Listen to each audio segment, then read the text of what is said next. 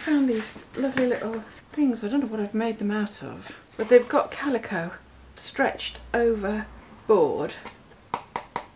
You could mount them somehow as 4 abstracts, couldn't you? So I'm just very quickly going to start putting paint on. So I'm just going to get some paints and start it off. So if you think you're doing the 4, so sort of bring the colours so that they go together in lovely arbitrary ways. And I do the edges as well because they're going to sit so nicely together, aren't they? So I can have them edges showing. You can really enjoy this. You can just like do it and have confidence in your own mark. I think that's so important, but difficult. I do understand it is difficult. I just want to bring a white into there. I know it's already got white on, but I want the texture as well and a slight bit of colour. And at this point I'm just getting colour on and even like try and be confident, like that's a nice mark, even though I didn't really mean to put it on there.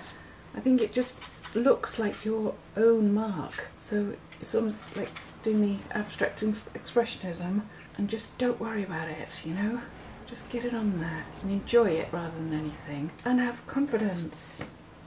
I mean, they're really nice already. Of course, you've got to do the edges at this point because you'll never have that colour again. You'll never be able to mix it up, will you?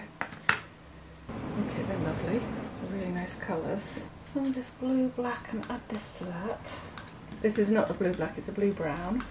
Watering it down a bit so it behaves like a dry brush, but not just with water. Put a bit of glaze in there to keep it so that it definitely goes on. A bit fluid, and you could use it, you could use your inks. Let's try that. This is a blue black ink. I'm just going to drop that on as well. But again, try to keep a hold of what you really want, you know. I want immediacy. Right. Lovely. And I want the actual way that the paint sits and is used by the brush to actually really show. This is a bad brush. Imagine if you had a really good Chinese brush. I'm going to add a white to that, but not mix it all in so that it's like that, and do the same as I've done here.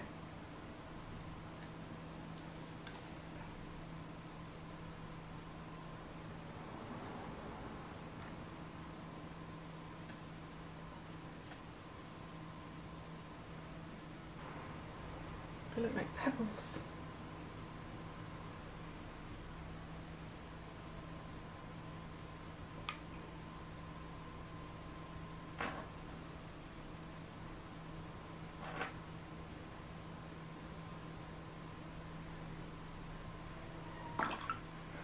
Just want it's not taken over the other one, not taken over in it, just in the colour.